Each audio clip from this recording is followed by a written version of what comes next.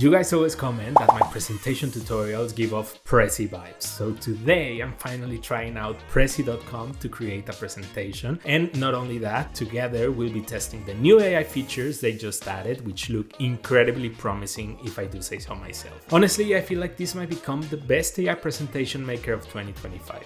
Are you ready? Let's get started. Okay, so Prezi is a website that helps you create super engaging presentations with a dynamic canvas where you can pan, zoom, and move between ideas seamlessly. It's one of the best tools for storytelling and interactive presentations. And the coolest part is that you don't even need to download any apps. Just go to Prezi.com on your browser and sign up. If you want to try it out for free, I've got an exclusive link in the description box below, and you can always upgrade to a paid plan if you find it useful. Alright, so once you've signed in, on the homepage, there's this new field where they ask you to describe your presentation. Let's go ahead and test it out. For this example, I'll create a presentation about the Roman Empire, so let's click on Create with AI. In this field, you can add all your details. Be as descriptive as you want, or even copy and paste content from a PDF. Since my presentation is about the Roman Empire, I'll ask it to include its rise, key historical figures, major events, cultural impact, and eventual decline.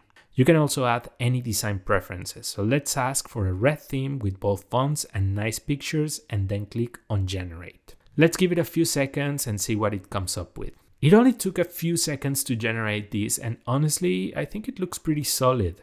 On the first frame, we've got an overview of the whole deck, and these little thumbnails represent each frame. They're categorized into different sections, and I've got 3 main clusters, just like I asked for in my outline.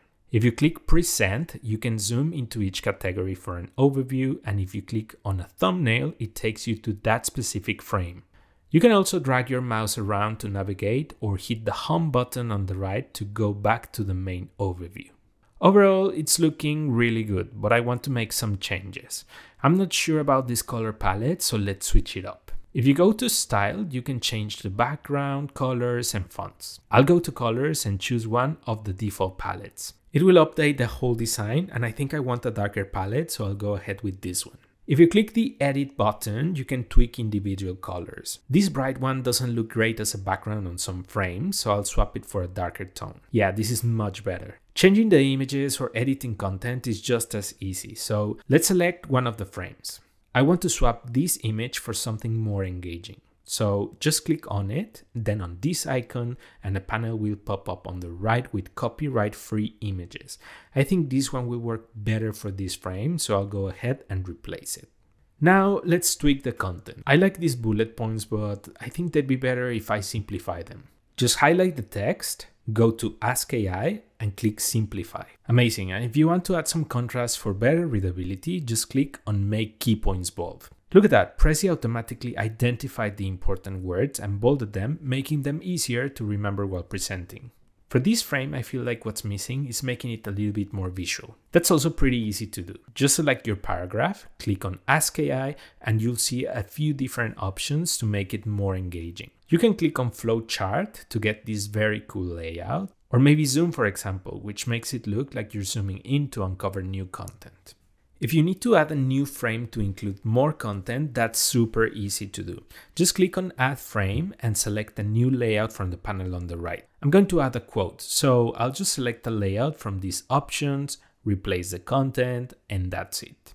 Of course, you can also add new text boxes by clicking on Text, or if you go to Media, you can insert images, videos, GIFs, charts, and more. You can even embed PowerPoint or PDF files, which is super useful. For now, I'll just add an image. And the best part is that you can search for them right here without having to open a new tab on your browser. Finally, let's check the export and collaboration options.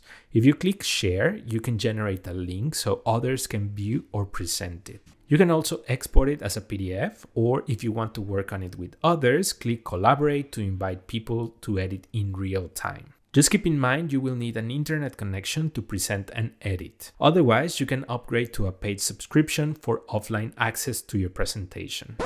Now for the million-dollar question, can you download it to edit in other programs or use it offline? The answer is Kind of. At the moment, Prezi isn't compatible with other presentation software for editing, but you can upgrade your subscription to get the desktop app and access additional features like offline mode. If you want to do this, just click on download and select either Windows or Mac. On Windows, it downloads as an exe file, and on Mac as a zip file. Once open, you'll have offline access to your presentations with all the effects, transitions, and animations intact.